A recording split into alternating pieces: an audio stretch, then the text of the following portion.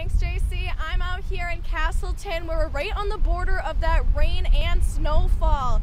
Now, as you can see, we are experiencing that rainfall and the wind. Now, we haven't seen any snow yet, but you can feel that it's close by along with the storm setting in with the lower temperatures and the stronger winds. Along this road here, there's been quite a bit of traffic. But if you're commuting or traveling, you should stay safe in these conditions. I'm Jillian Trudeau, Valley News Live. All right, thank you so much, Jillian. Let's expand our look at the conditions, specifically